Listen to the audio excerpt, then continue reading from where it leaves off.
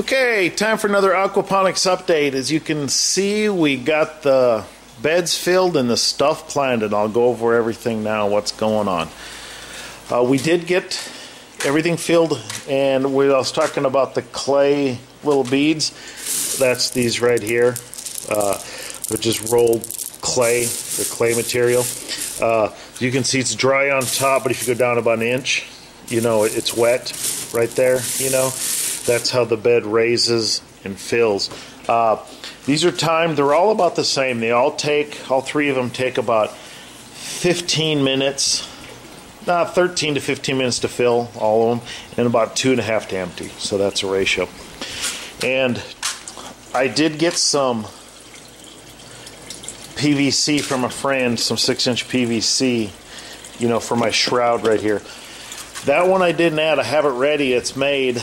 But with the corn in that one is so big, I have to move so much plants out. When I harvest the corn in a couple months, I'll do it then, because the bed will pretty much be empty. And while I'm at it, this one here, I added the air brake on here. As you can see, this one doesn't have it. It's just the bell, you know. This one, it wasn't breaking cleanly as I liked. So what I did is, if you see at the bottom there, it's just a tube going in and it's sealed right there. And I put it down and I have it about, what's that, about an inch above the break. And what that does, it's giving me a lot cleaner break, because what's happening is when the water's draining, it's going down like this, you know, it got below here, was sucking air in.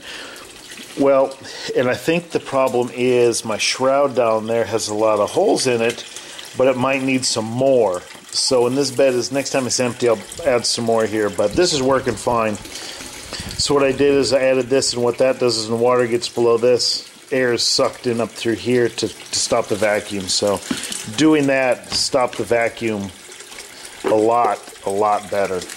But as you can tell, the corn over there is, this corn here is just a week and a half from seed, so it's going crazy. And you can see right there, the one bed's ready to go. There it goes.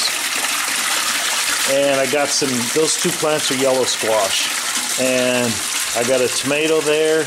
These three are right there, there in the middle.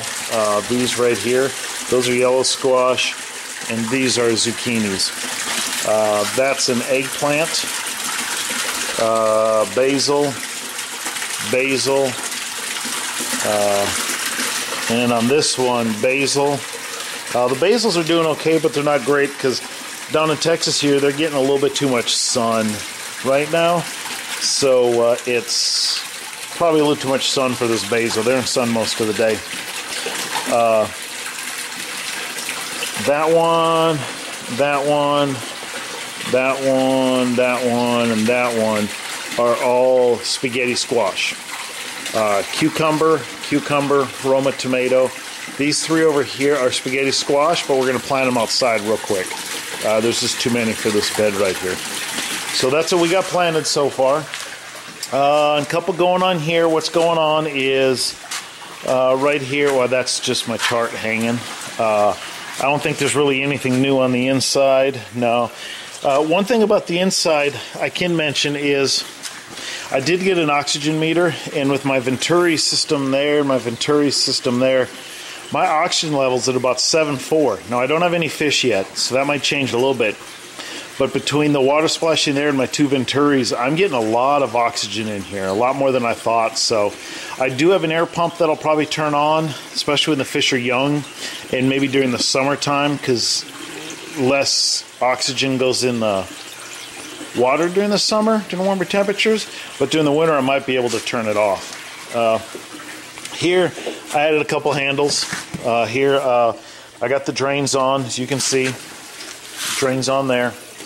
One thing I'm also finding here is, I don't know if it's kind of hard to see down in there, but when the water comes in there and down, what I'm finding out is it is sucking a lot of water, air in with the water, and when it's coming back, it's adding a lot of air in the water, in the oxygen in the water, which is helping my levels out also.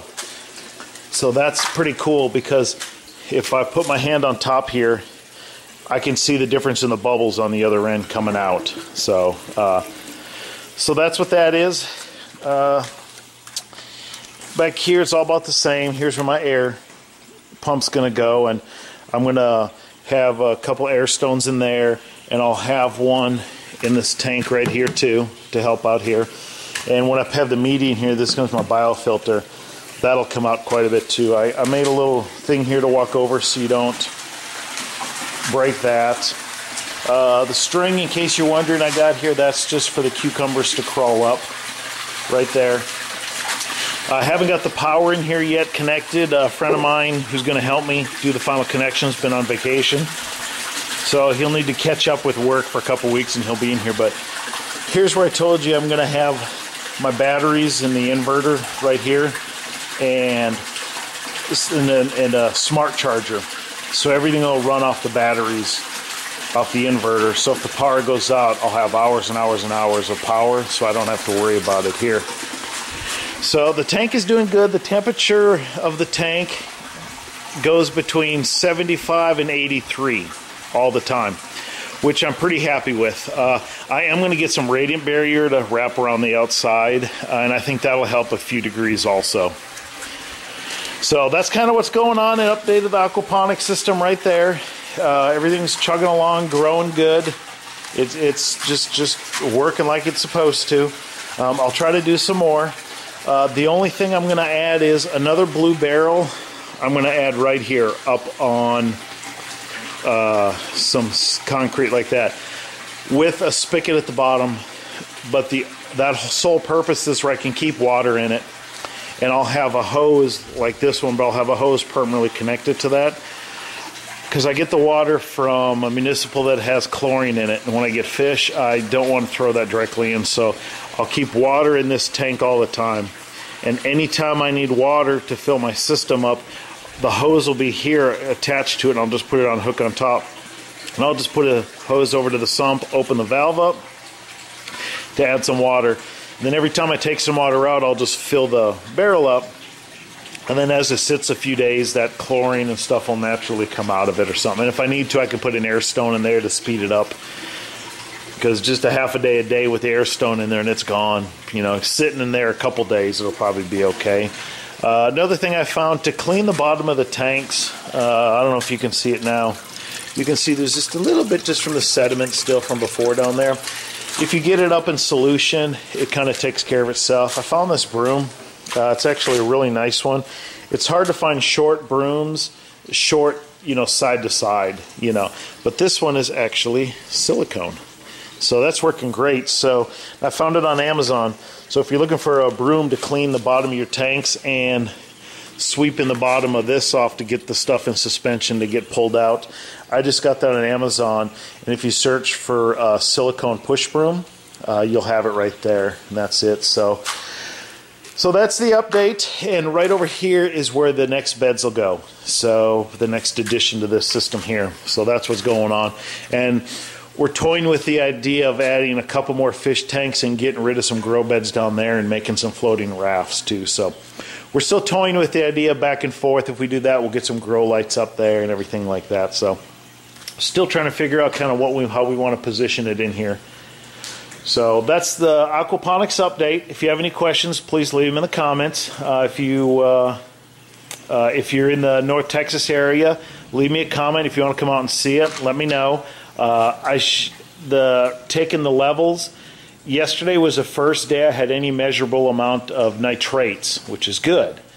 So, which means about a week or two I should be cycled. So in a week or two I should be getting fish. And after I get fish, I'll do another video so you can see the fish. So that's it. I hope everybody has a great day, and I'll leave you here just looking at the system in the beds here. If you have any questions, like I said, leave them below. Thanks for watching, guys.